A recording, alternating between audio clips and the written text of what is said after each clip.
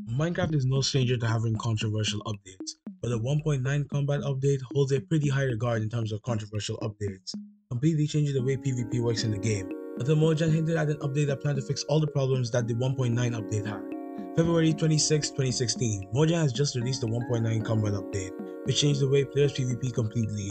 The update received global hate as one of the worst features was added in this update, that feature being a weapon cooldown. Instead of fights being decided by who could get the highest CPS, it is now who could time their hits better. And although the update brought a lot of great features to the game, it was heavily overshadowed by the changes in PvP, with players having to completely change the way they PvP, and of course there were mountains of complaints online. But did Mojang do anything about it? No, they didn't. At least until Minecraft developer Jeb tweeted about a possible second change to combat in the game.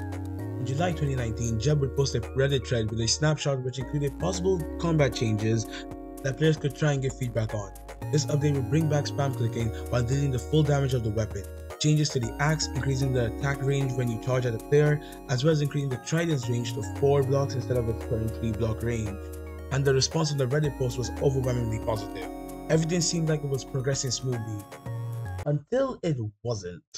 The last snapshot came shortly after the 1.16 update, and the next update was 1.17, which was split into two separate updates, so you would assume that Mojang and Jeb spent most of their time fixing the bugs and features that the game had before 1.18 release, which of course means that the combat update had to be put on hold.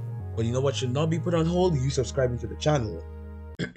Anyways, the community would take things into their own hands, which would lead to this video by Mindmanner showing a community snapshot of the update to blow up, with some servers even allowing this gameplay to be used. And with more YouTubers sharing the snapshot, the popularity continued to grow, with the snapshots catering to both pre and post 1.9 players. And all that's really left is to get news on when this combat update will be officially released. With no changes to PvP and over 10 full release updates, it's no surprise that people are losing interest in Minecraft's combat. All we can do now is just wait and hope that the update that will finally fix Minecraft's combat will be released.